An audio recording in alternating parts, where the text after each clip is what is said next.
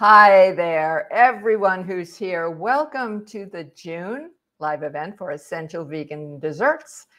I'm Fran Costigan, the director of vegan pastry at Rouxbe, and I absolutely love these live events. They give me an opportunity to choose a topic and interact with students, graduates, and guests. So I want to welcome you all and thank you for taking time out of your busy days to be here with me. I'm especially excited about today's event. I wonder if I say that every time, but really and truly, June is my favorite month.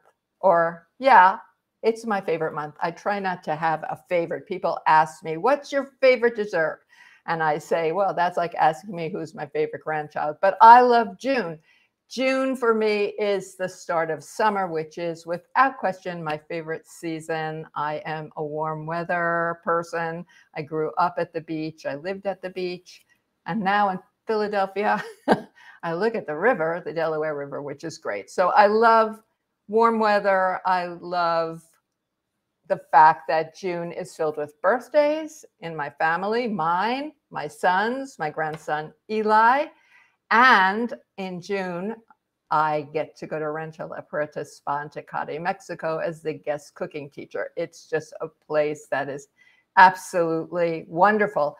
So in honor of June, I have attached an event document with lots of information that I hope that you'll find interesting and helpful about taking care of berries, one of our summer fruits, how to choose them, how to store them, and how to use them. Some other information as well, and a recipe for a mango mousse, a mango cream actually, that I made for this event. This is a new recipe. You'll also find on the homepage of the event a recipe document for fruit slump or grunt. And that is a recipe that is in Essential Vegan Desserts, but it's a recipe you can make all year round and with any variety of fruit. I tend to make it with blueberries this time of the year or mixed berries in the winter. I love making a pear cranberry recipe, a slump or a grunt. And why, for people who aren't familiar, and I get this question a lot from students, both my students who live in the United States and international students say very often, that was delicious, but I never heard of a slump. It's a part of a family of early American desserts that were created, no doubt, to use up an abundance of fruit or fruit that was just getting ready to go off and so on. They're very thrifty. And in the event document, you're going to see some of the names. There's slumps, there's grunts, there's pandowdy, there's sonkers. I put a link to an article that was in the New York Times, a couple of years ago about these kinds of desserts. This is a wonderful dessert to be able to make in advance because you do the fruit filling and you make a very quick topping that goes on to the fruit filling when it's hot. It's a stovetop dessert, so you don't have to heat up your oven. And why is it called a slump or a grunt? Well, some people say the biscuit batter slumps into the filling, and other people say the biscuits are heard grunting while they steam. It's a wet filling, much wetter, more liquid than you would find in a cobbler or crisps, for example, but the biscuits actually steam. So we're gonna talk about that.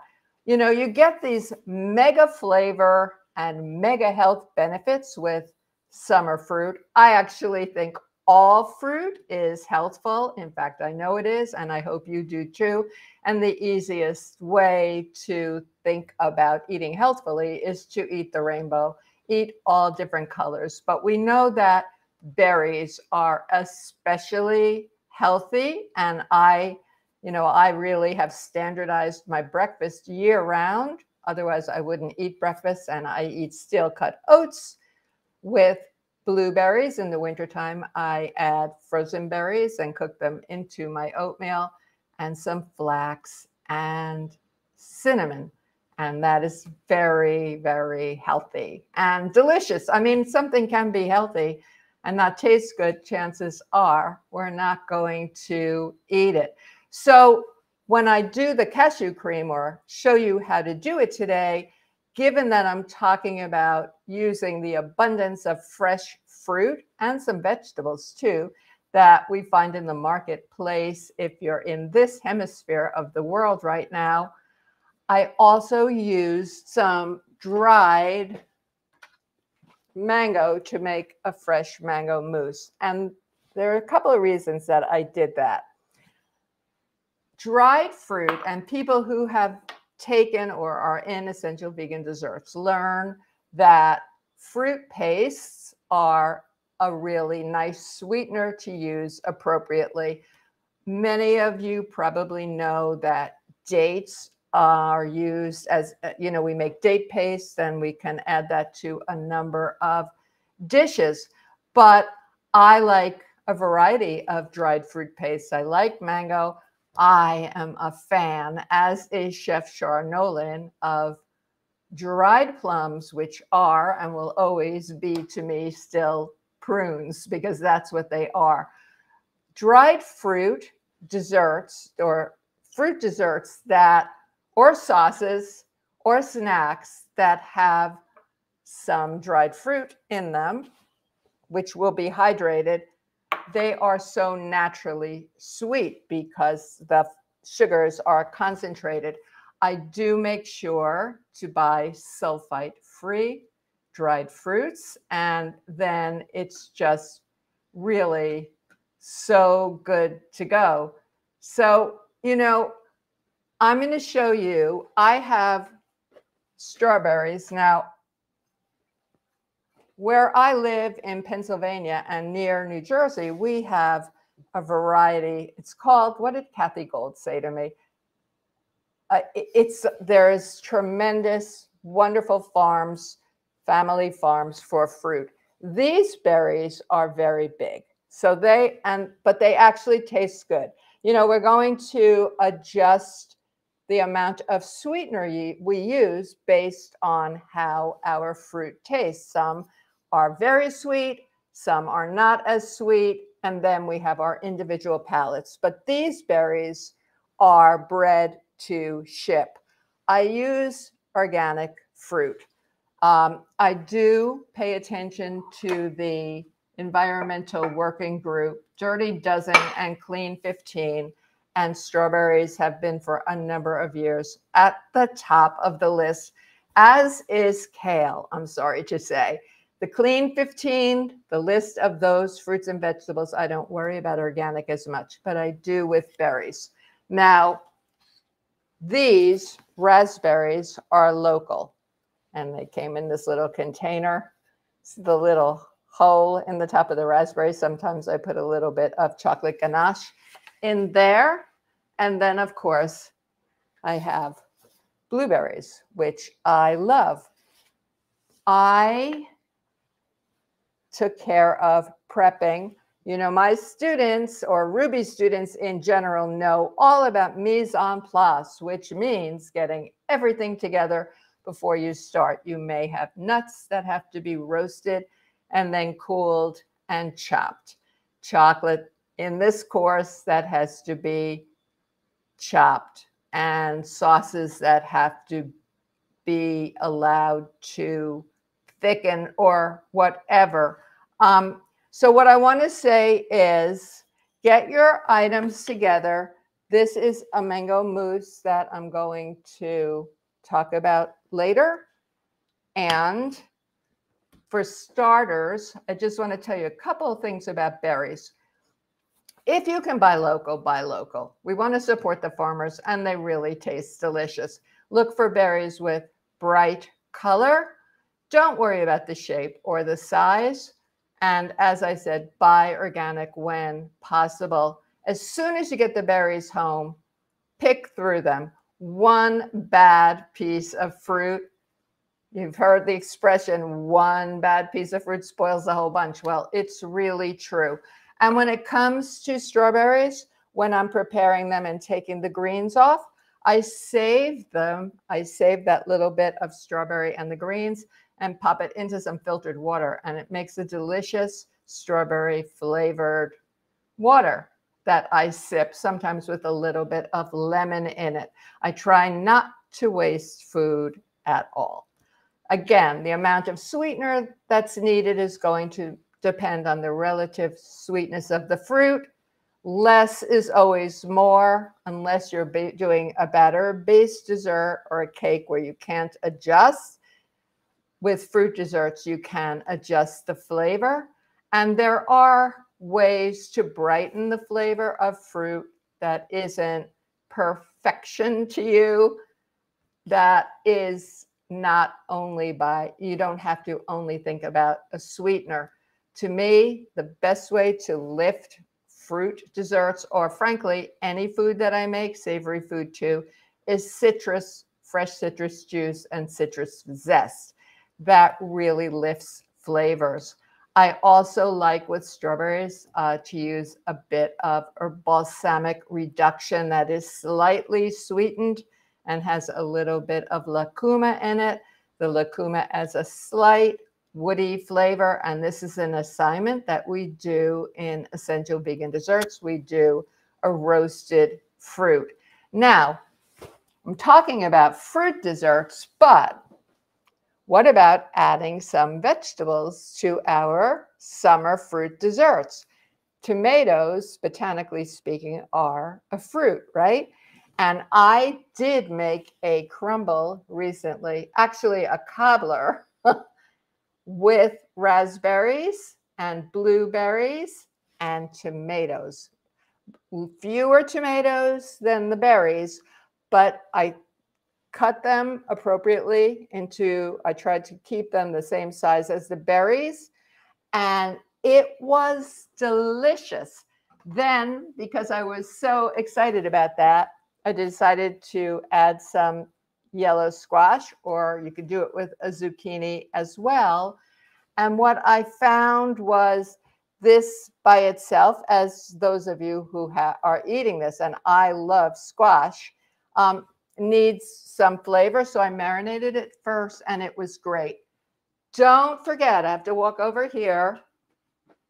I am still loving my new kitchen, those of you who've been following along on my journey.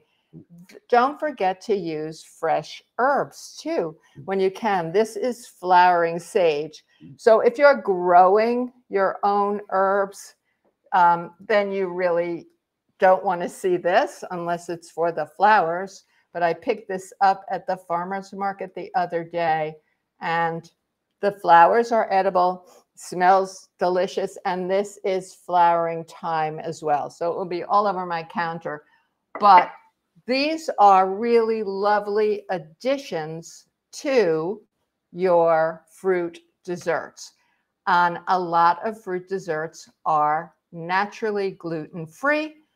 You can make a gluten-free topping, or you can just poach or grill or roast fruit, and you have a lovely dessert. Now, let's see. I'm still okay. So, for example, it wouldn't be a live event for Essential Vegan Desserts with me if I didn't have some chocolate on the plate. I have one small truffle. This is the orange sesame tahini truffle that I make. And I've got some raspberries, a little bit of the flowering sage, and a ganache dipped strawberry. And that would make a nice dessert. So let's go back to the slump now, and I'm going to ask Patrick to roll the video on how you make the slump. Again, you have this recipe. To make this classic early American dessert, start by preparing the fruit. Here we are using blueberries, but any number of other ripe fruit can be used as well. Next, add the sugar. The amount of sugar will ultimately depend on the fruit being used, how sweet it is, and of course personal preference. The liquid is added next. Here we are using orange juice, but again, a variety of other liquids could be used instead. Even water can be used and/or combined for the liquid component. Stir and then bring the mixture to a boil over medium heat, stirring occasionally. Once the mixture comes to a good boil, reduce the heat to low. Cover with the lid slightly ajar and let simmer for approximately 5 minutes while you prepare the biscuit batter. To prepare the batter, sift together the flours, baking powder, baking soda, and salt. You may find it easier to push the dry ingredients through the sieve using a rubber spatula. Also note, depending on the sugar used, you may find it easier to simply add it to the dry ingredients after they have been sifted.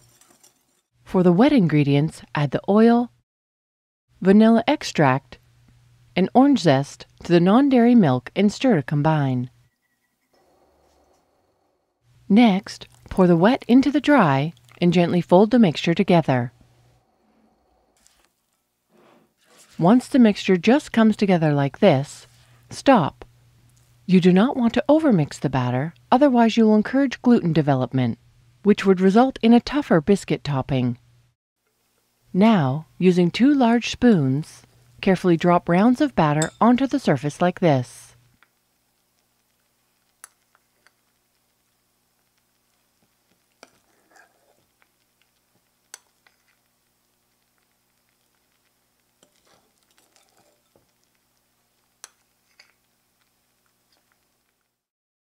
Once the surface of the fruit has been covered with a batter like this, cover the pot and let simmer for approximately 25 minutes, or until the biscuits are fully cooked through.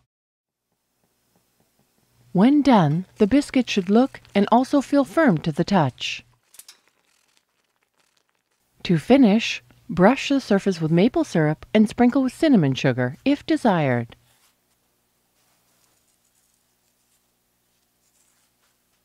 Let the mixture sit for 10 to 15 minutes before serving.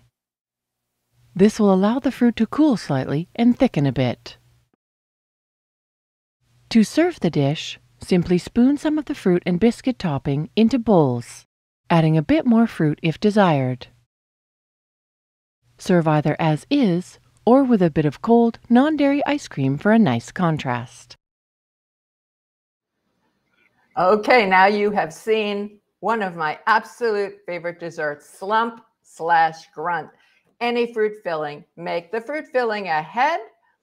You can keep it warm or rewarm it before you make the biscuits. And those biscuits contain, or the biscuit batter, it's not really a biscuit, contain only 2 tablespoons of fat, oil.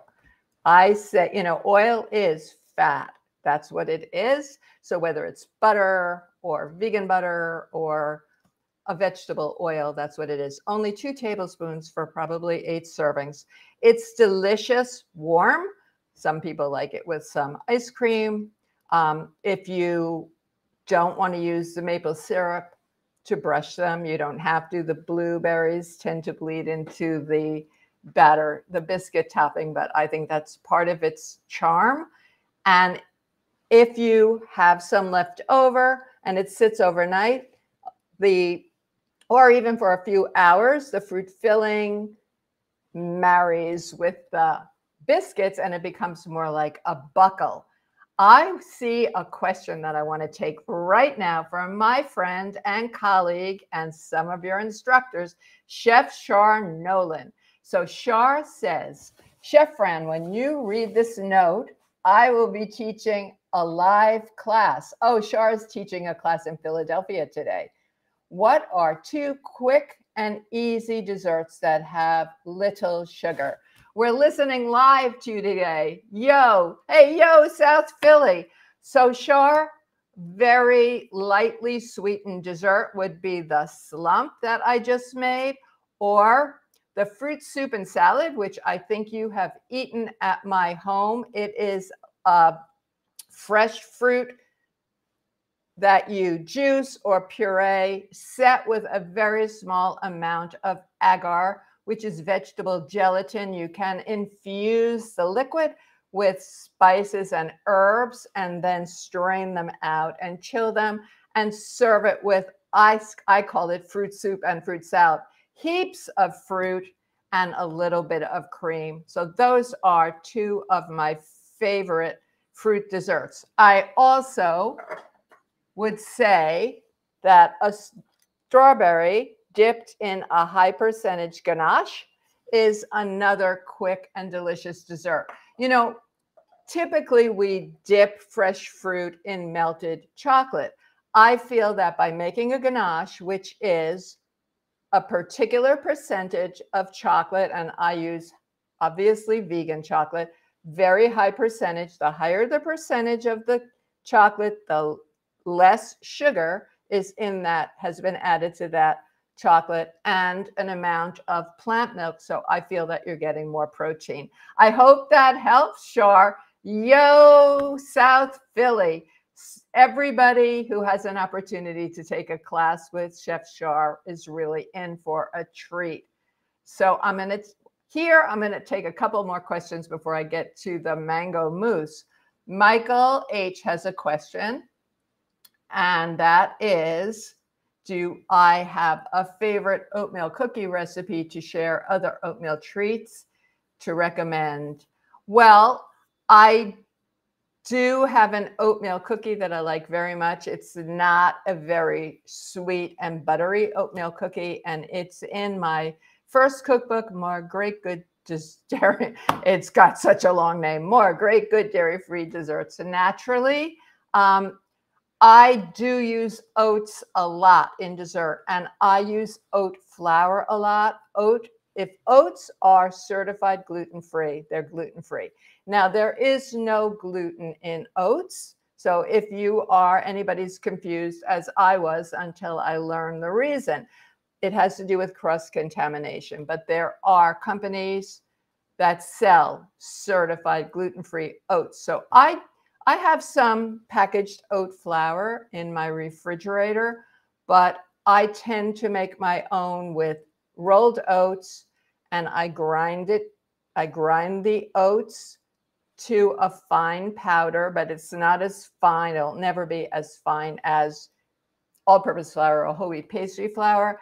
And I add some oat flour, a particular percentage, to some of my desserts. Oat flour is sweet, naturally sweet, and it adds some nice protein. So I use oats in a lot of my desserts, Michael, and also in making a crumble or a crisp topping, which you can do at once. You know, you have a fruit topping and then you add the crumble or crisp topping, or you can make that topping ahead, as I suggest in the course. We have a recipe for that.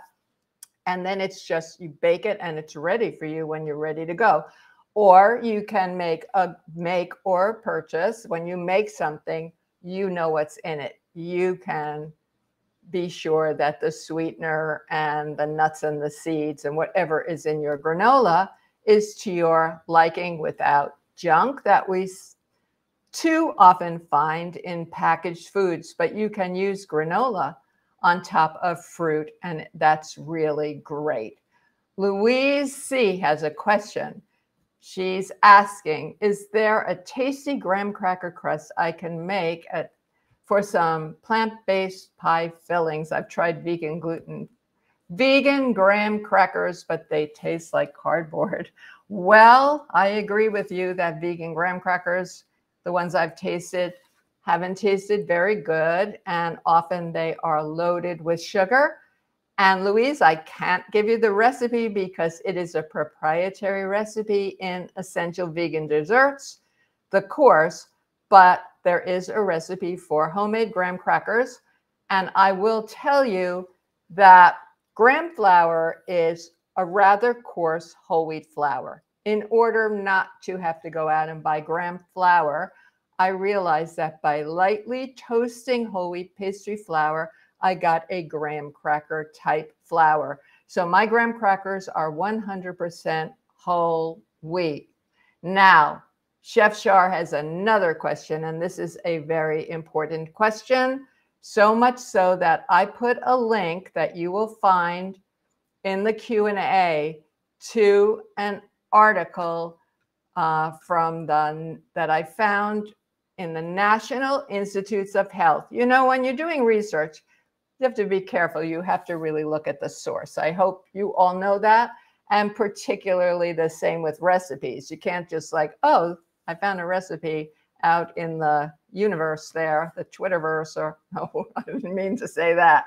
So this was the NIH and it was the Cleveland Clinic. The World Health Organization is talking about this now, and so is Dr. Michael Greger, nutritionfacts.org. Dr. Greger had been a real fan of erythritol, and he has taken that back. These non-sugar sugars, many of them are sugar alcohols, all non-nutritive sugars. I'm not just talking about the first iteration, the Splendas, and I don't know what was in that pink thing, the pink packet, somebody might remember. Those we knew were terrible for us pretty early on, but this new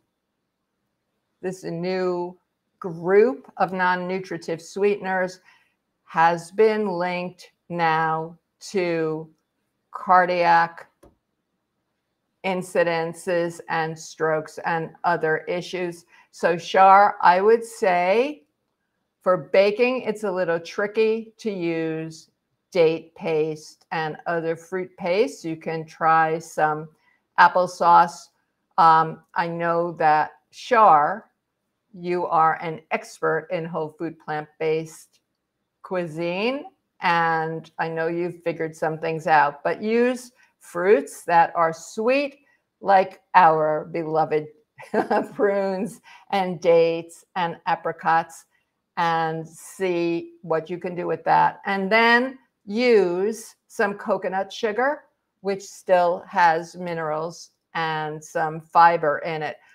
It's not just about the sweetener, it's about everything else. When you're adding fiber to your food, you're slowing down the digestion of these sugars.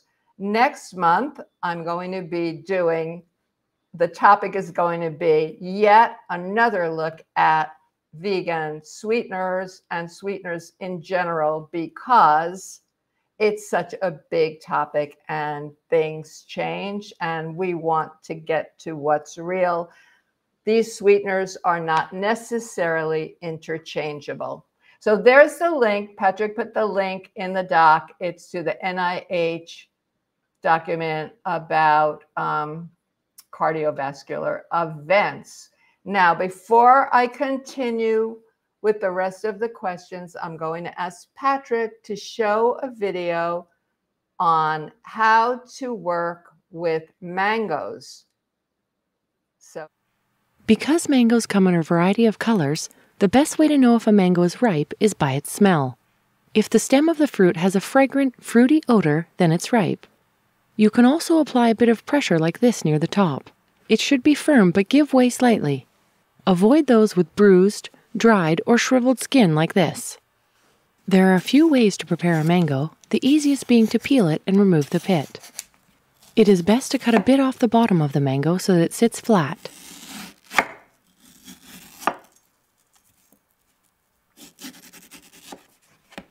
You can then slice it or dice it into cubes depending on the recipe.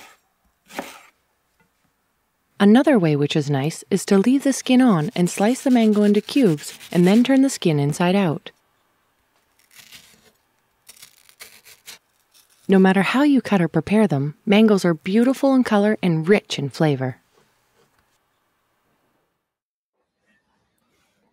There you go. So one year at Rancho La Puerta, when I was doing my cooking classes, I had a recipe where I was using mangoes, and they are in an abundance at the ranch. Oh my gosh, the fruit, all the fruits and vegetables and herbs and edible flowers come out of the organic garden. So it's a splurge, but if you can get there sometime, it's worth it.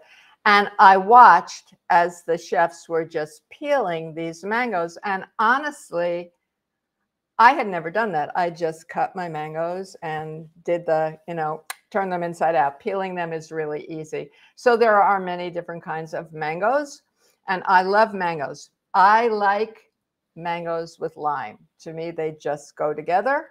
And this is mango that I broke down yesterday and diced, and it was a lot more, but I couldn't help myself from eating so much of it because it's good. So you do have the actual recipe in the event doc for what I did. This was brand new, but I started with a base of soaked and drained cashews, and I added a small amount of the liquid that hydrated the dried mangoes. And then clearly it wasn't enough to get these cashews going. I added some plant milk, I added some Oatly, and then I kept tasting. I did not feel that I needed any sweetener. If you make this recipe and feel it needs to be a little sweeter, you can add a little maple syrup, you can add a little agave, always keeping in mind that if you're adding liquid, you're going to take liquid away from somewhere else. So I added, to my taste, more lime juice because I love it. And this cream was made yesterday, and you can see it's pretty thick and it's yellow. Another thing that's really cool is that if you put this in the freezer in individual dishes, you're going to be eating like a mango creamy creamsicle, a sorbet. When I make a thick cream in my Vitamix or your high-speed blender, I find it impossible to get everything out of the bottom. And I even bought something. So sometimes I give suggestions on equipment. I can say that this thing I bought that's supposed to get to the under the blades is not worth it for me. But what I do when I'm finished blending something that's thick is I'll put some water or soaking liquid, depending on what I have blended, or milk, and just let the machine run. And then I have something to add to a cream if the cream needs to be thinned, or add to a smoothie for me, or a treat. I just loved this cream so much. So I played around with it and I thought about different flavors. And I took a little bit. When you are thinking about recipes, you don't start with the whole thing. I added some ancho chili powder. I don't care for spicy foods, as my friends know, but I love the smoky taste of ancho. And then I thought it called for some more lime. And I thought that was just absolutely delicious. So since I'm the one that's going to eat this dessert later, after the live events, I kind of have fun. I think I'll put some on there. I'll put some, so there we go. And more mango because I really, really want the fruit. And this is going to be really yummy. What I did, since this glass is so narrow, was I pushed the fruit down. I kind of crushed the fruit because I wanted to get a lot of fruit. And then I think that different textures make a dish interesting. And here I'm concentrating on healthy. So I decided to use some pistachio nuts, which I did not chop. I just wanted them like that. And this is going to be a really yummy, yummy, yummy dessert for later. That's for sure. Now, I think I'm going to take some more questions here because there are a number that I want to get to as many as I can. Linda L. has a question.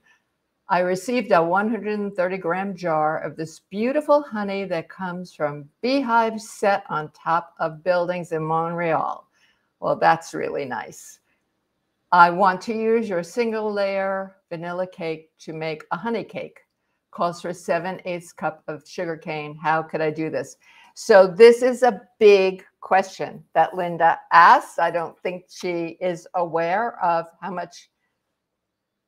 many riffs I can do on this. First of all, there are many vegans, I would say the majority of vegans, who don't eat honey because honey is an animal product, strictly speaking.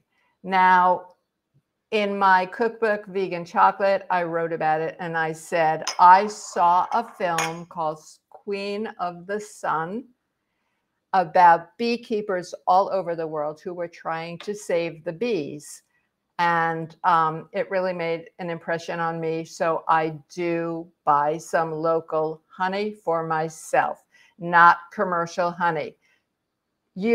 Linda is not talking about commercial honey, but Linda and all of you can't just use honey in a cake. All of the liquid sweeteners are different. They have not only different flavor profiles, but they have different properties. So you can't do that. You can't make the vanilla cake into a honey cake, switching out the granulated sugar for honey, even if you use less honey and use more, more of something else, it's not going to bake right. But I put a link to my vegan honey cake in the Q&A. Now, I will tell you that cake is delicious. My family really likes it and my friends do. And it's pretty, made in a bundt pan. But I make a vegan honey. I think that you could swap out your bee honey. Mine is a bee less honey. But Linda, what I would do is cut the recipe by a quarter and see what you can do, make a cupcake and see how it works. So that's the answer. And that actually, Linda has another question about sweeteners. She wants to know, is there an existing chart for sweeteners available if we want to swap them, addressing the dry to liquid ratio as well? Well, you are going to find, if you Google that, you're going to find a lot of different charts. And they're all going to be different. I can tell you that for sure. And they're very few. I haven't found one that's accurate. It depends on the sweetener. We have a chart we have two charts in Essential Vegan Desserts on swapping sweeteners. And the answer is always, always that you have to do a test.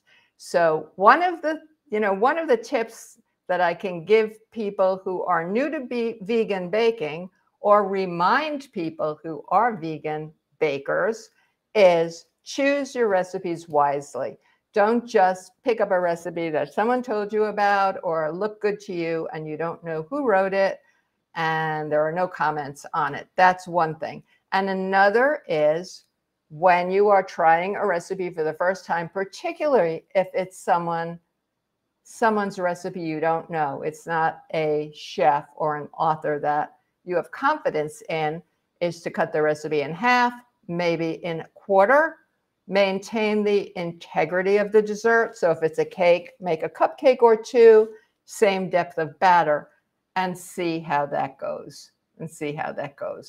Catherine has a question.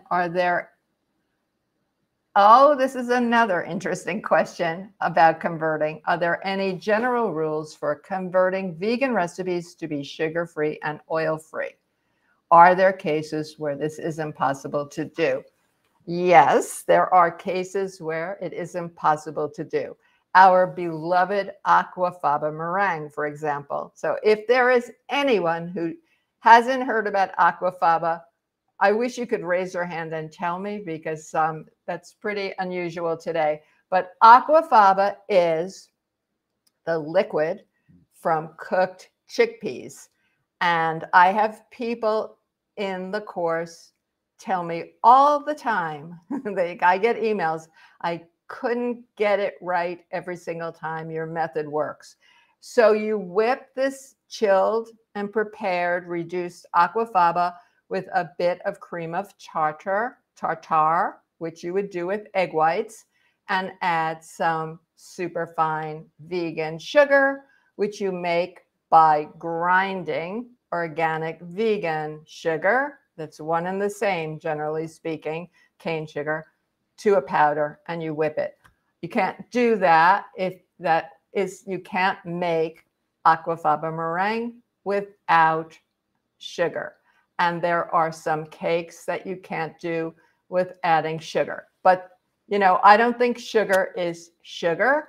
There is coconut sugar, which some whole food plant-based, no oil people are comfortable with. I've done some work with Rip Esselstyn, and so I'm very well versed in whole food plant-based, no oil cooking and baking. It would be, how can I say this? You're not going to get a same result with a muffin made with applesauce or date paste as you will with one that's made with a little bit of fat. But that doesn't mean you're not going to get something that's good.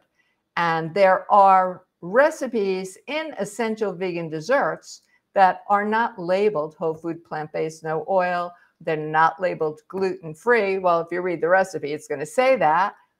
But they are naturally that. The lightly gelled fruit soup and salad that I mentioned to Chef Shar when she asked for a low or no sugar dessert is one. That would be very helpful because you're eating fruit, and you can do a tofu cream with, if you're cutting back on fat and you don't want to use cashews, you can do a tofu cream with some fruit paste and do it fine So Carlene, go for it. It should be fine. Now, Linda's got a follow-up here. Could I use my honey instead?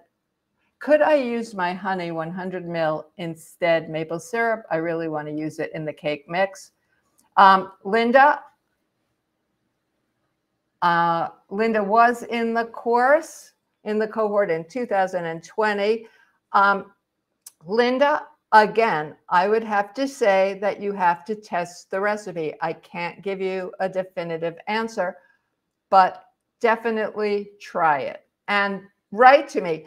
Everybody here is invited to write to me at fran@rouxbe.com if you want some further information or have a comment, and let me know. Let's see, Gregory has a question. This is an interesting question, Gregory. Gregory is asking for some common added preservatives one can use to make desserts last longer. Well, Gregory, let me know. Send another question. And how long is too long? Is long. All of these desserts, vegan desserts that are made with some sweeteners, for example, vegan sweeteners are more humectant than a traditional white sugar-based dessert, so there's moisture. Most of the batter-based desserts are made with liquid fat, and some of you may know, I mean, my training is traditional, and this is what makes me so happy about Essential Vegan Desserts, is it's a dessert course for vegan desserts, but we have real technique per Rouxbe. And so oil-based cakes or cakes, batters, cookies that are made with a liquid fat are moister. I keep my cakes, cookies, some frostings, ganache in the freezer. And I find that is a way to extend the shelf life. That's what I do. I don't add preservatives. So why don't you try that, Gregory? Keep your desserts in the freezer if they can be frozen. Sharon, hi Sharon. That's my friend Sharon Nazarian, who used to be my neighbor when we both lived in New York. Sharon's on Long Island now. I'm in Philadelphia. And I used to say, hey, Sharon, I just made a new dessert. Can you just run right over? And she would to taste it. So Sharon says she loves my chocolate is the answer sign. It is adorable. And it was a gift from Carmela and Carlos, who have an all vegan shop here called V Marks the Shop that is phenomenal. So anybody comes to Philadelphia, make sure to go to V Marks the Shop. Ruth says, what raw dessert do you recommend?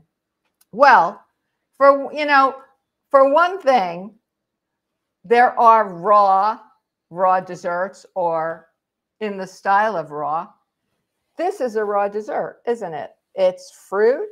It's a cream that was made with raw cashews, and that is a raw dessert. So are fruit salads. We have a really very popular tart in a tart or a tort, depending on who you're talking to, in Essential Vegan Desserts that is made with a raw crust of dates and nuts and a little bit of spice that gets pressed into a tart pan and then frozen because it's not baked and it has to be chilled. And the filling is made with dates, again, date paste, cacao powder. I am one of the few pastry people who will say that there is no such thing as raw chocolate or raw cacao, because during the fermentation process, which is the first thing that happens to the cocoa beans after the machete hacks the pod and the beans are laid out to ferment, the temperature goes higher than is allowable in true raw desserts. So it's more proper to say unroasted cocoa, but I'm saying cacao, meaning non-alkalized cocoa powder. And it is blended up with some nut butter too, and it's absolutely delicious. Sets in the freezer, and it's just wonderful. We have a unit on raw desserts in the course. So Ruth, and then of course there are sorbets and ice creams. This time of the year, I love watermelon. Oh my gosh, I just love watermelon. It feels a little early so far, but I like watermelon with lime and a little sprinkle of Malden sea salt. But I do a watermelon granita by chopping up or processing the watermelon. And a granita is really a fruit. Well, it's a liquid that you put in the freezer and then just scrape. And then I put some bits of chocolate there to mimic the seeds. So there you go, Ruth. Let's see. Brian says, I recently tried puff pastry for the first time and the dough came out broken and did not rise. I think I overworked it. I'm wondering if the cake flour wasn't strong enough. Puff pastry is a thing. We're talking about laminated dough here, and it's very fresh in my mind because in my building, we have a group of women who are in this wonderful organization called Les Dames d'Escoffier, the Philadelphia chapter. Chef Kathy Gold is here, and Chef Kathy Gold will be the president next year. I'm digressing, but there's a point. And Chef Kathy did a live event all about vanilla. So if you're interested in learning about vanilla, go to the live events library. But we live also in this building with a legend. Her name is Esther, spelled Esther, but she's French, Esther McManus. And she taught Julia Child to make croissant on television years ago. You can Google Esther McManus, Julia Child, and you can watch. And you can learn some things, Brian, about it. But my daughter-in-law was visiting from Los Angeles this week with my granddaughter, and they said, do you think Chef Esther will show us how to do puff pastry? And it's a process with a lot of churns. And we were there for 4 hours. We made one.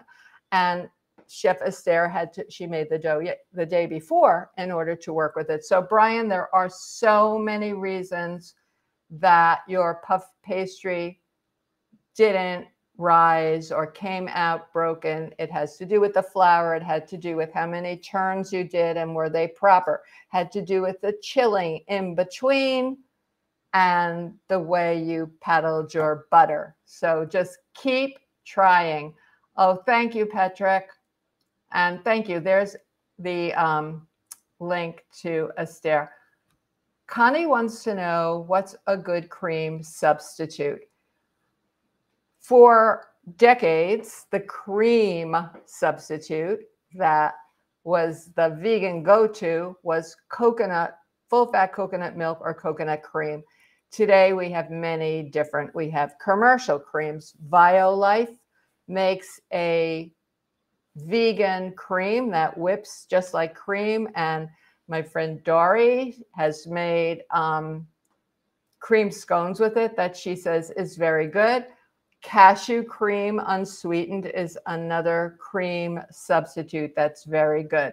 So I'm trying to think. There's Violife. I think Silk brand makes a cream substitute as well. I haven't used it.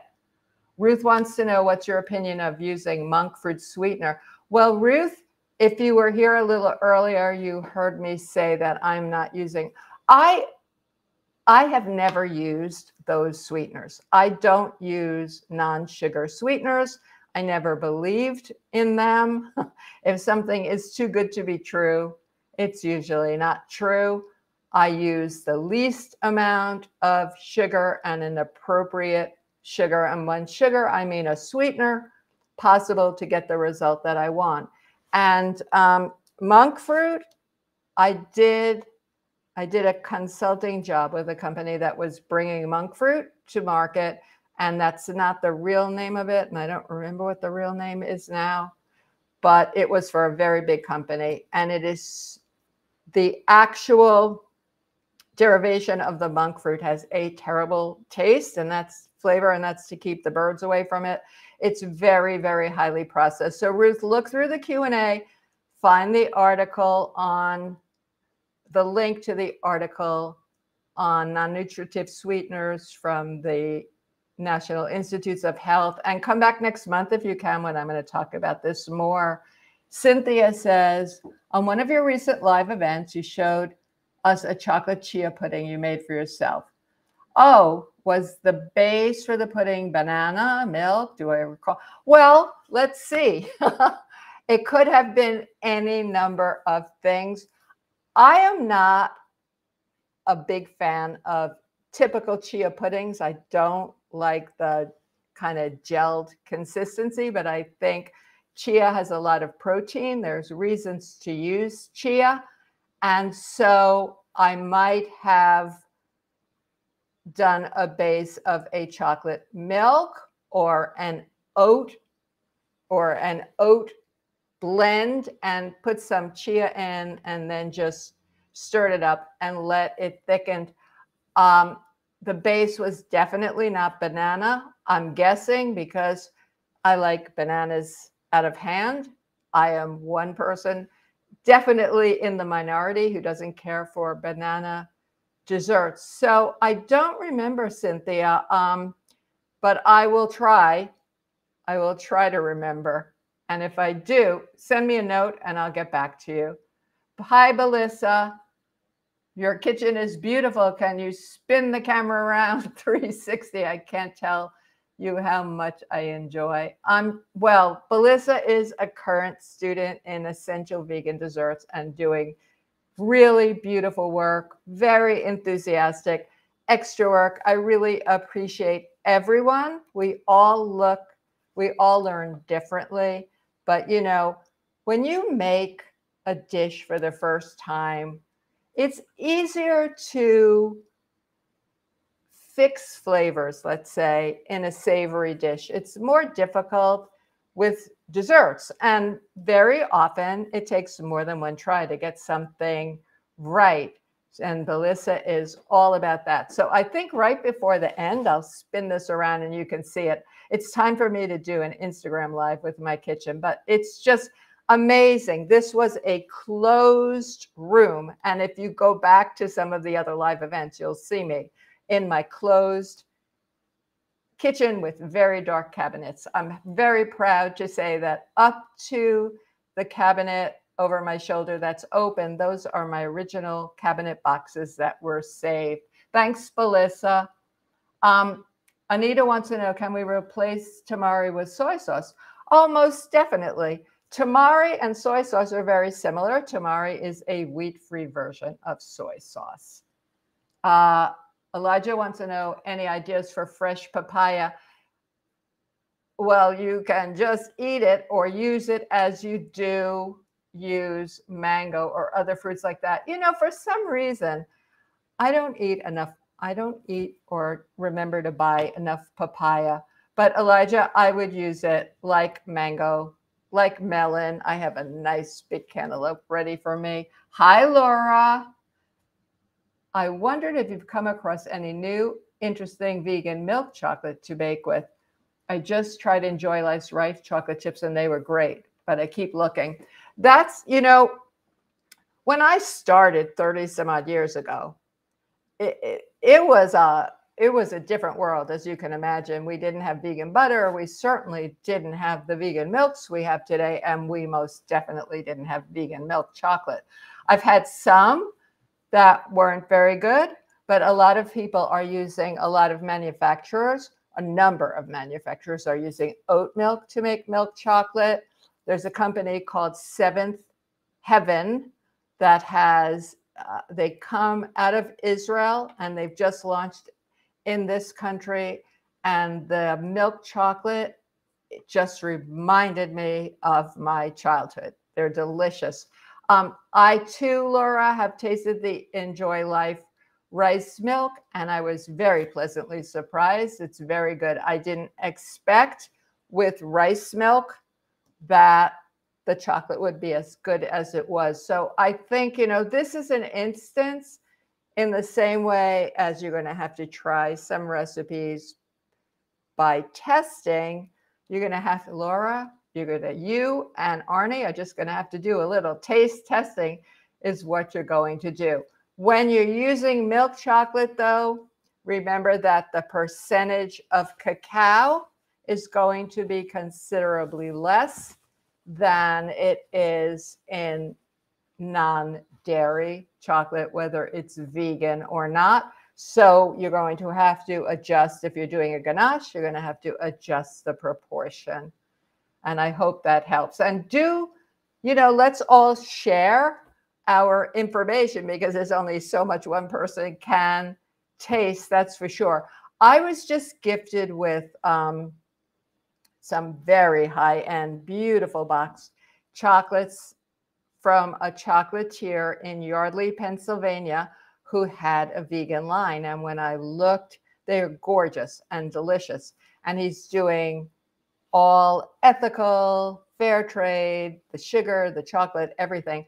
And when I looked him up, because this is someone I didn't know, it was a gift, he studied with Chef Jacques from our French pastry school at Rouxbe. So I thought that was very interesting. And this week, I also had an opportunity to take a tour that was set for Les Dames d'Escoffier at the Shane Confectionery, which is Philadelphia's oldest candy store.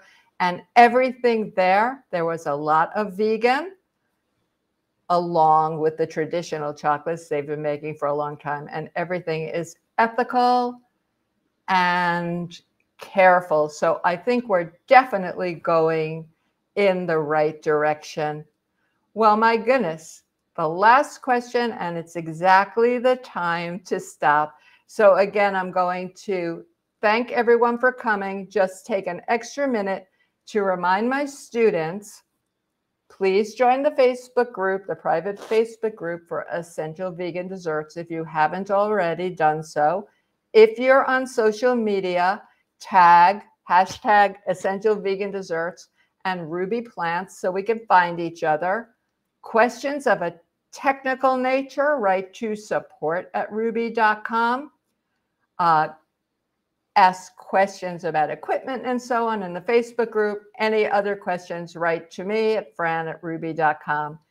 Thank you for coming, and I hope I'll see you July 5th to take a deep dive, another look at vegan sweeteners. Have a good day, everyone. Take care.